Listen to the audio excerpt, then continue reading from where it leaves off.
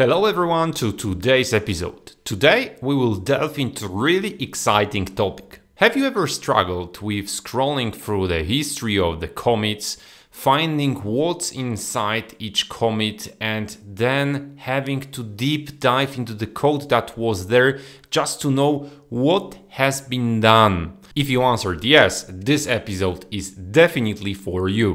We are talking here about conventional commits. But don't worry if you are completely new to this concept. I will divide it into the basics and then explain you how can you tackle it from the beginning. Let's first address why these conventional commits are crucial for you. This is a simple structured way which will allow your reviewers or anyone who will look into the code in the future to know exactly what the commit is about, what does it bring without the need to get into the code. And that's why it's really simple to do that. Here are a few compelling reasons. Better understanding. The conventional commits give you the information what and why it was added as a commit. Automated tooling, because this standardized way of having the commit messages allows a lot of automated tools to, let's say, build for you the automated release notes for your repository. Number 3, it's just about faster debugging. You look into history of the changes in the file and you see what was brought in the concrete commit. And finally, number 4 is about improved collaboration. If you decide on this way of conventional commits, then your entire team follows the way to do these commit messages. So all the messages look in the same way. Of course, there are other ways to handle it, but this with conventional commits is quite obvious to use, and you will see why in a moment. In short, adopting these conventional commits will bring you some kind of a discipline in your team, because when everyone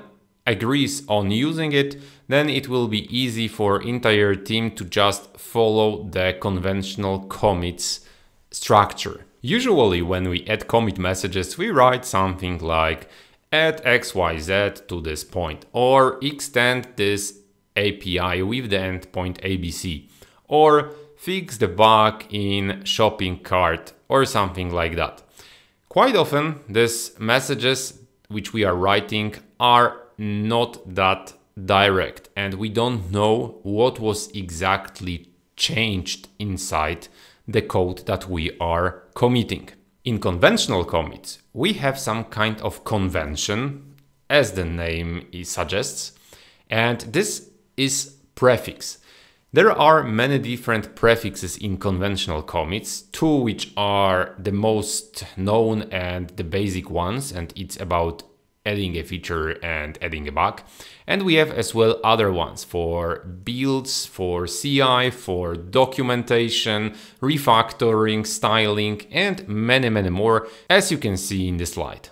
What I want to show you today are the conventions which I am using on a daily basis. And these are based on the experience from different software development teams that I had a pleasure to work with.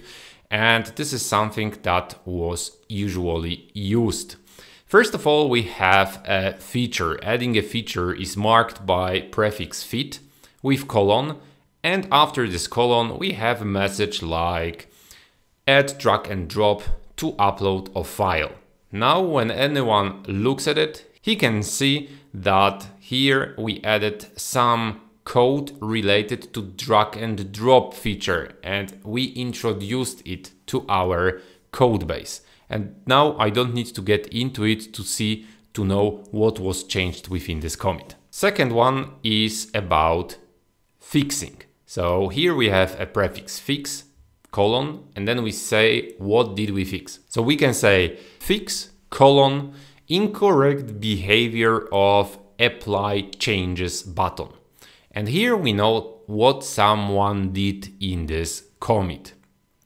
And these are 2 which are used most. However, there is as well another prefix that is called refactor, and this refactor prefix we use when we want to change something in code, but it is not fixing any bug. So we are changing the behavior. The example here can be refactor, apply changes button enabled by default. So before it was not enabled by default, it was disabled, and now we want just to have it enabled. Another prefix that was used quite often in the teams that I was a part of was documentation. And this is mentioned as prefix docs, and then we say, for example, edit chapter about technology to our README, or edit architecture decision record about something, and so on. So this is for documentation. And the fifth that is used quite often by the teams that I used to work in is about CI. So whenever we touch anything related to CI, for example, the YAML files, we are adding prefix CI, and then we are saying what was changed. So for example, we can say that CI, edit end-to-end tests to pull request, and so on. So this is something that you can use here. So if we have to sum it up, it's about feature, fit, fix of the bug, refactor, docs, and CI. And these are the top 5 that I am using. I am not using, for example, test, prefix, because the tests are coming always with the code that we are pushing. So therefore, it makes no sense to just add test. We are usually adding it as a feature with the code that is coming into the code base. What is worth to mention is that you can use as well in these conventional commits some kind of other things, and this other thing can be exclamation mark. Exclamation mark is defining that within this feature we introduced a breaking change. So anyone who will see the fit with exclamation mark and will know that the breaking change was committed here with this code, and then we can easily spot when something changed. And this is as well a great thing to add to your messages. As well, you can add some body to your commit, and in this body you can say that it's a breaking change, and then you are explaining why it is a breaking change. So it's up to you and your team's decision if you would like as well to use this body for each commit message. However, I find it quite useful when we are just doing this commit messages with the conventional commits, and this is something that I wanted to show you today. Thank you for watching today's episode. Let me know in comments if you use this convention or not. If you would like to read more about that, I leave a link in the description of this movie, and wish you a great weekend and see you next Friday.